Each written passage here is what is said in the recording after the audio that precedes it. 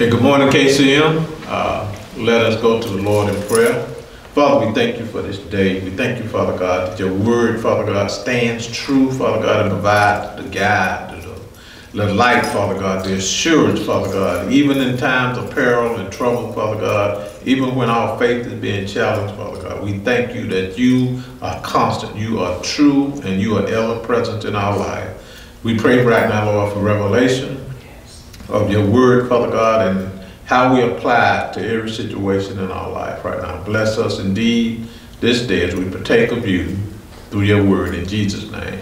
Amen. Amen. Well, what I would like to do first and foremost is mention to everyone that in this time that we are separated physically for precautionary measures, to understand that KCM is not closed.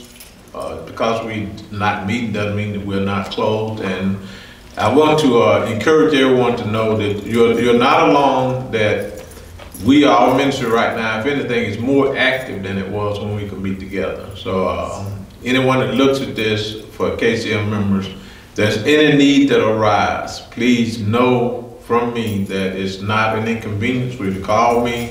You can reach me at 916-3733. Any of the elders, we don't want anyone in KCM going with the need right now. But we can only know if you have a need if you let us know.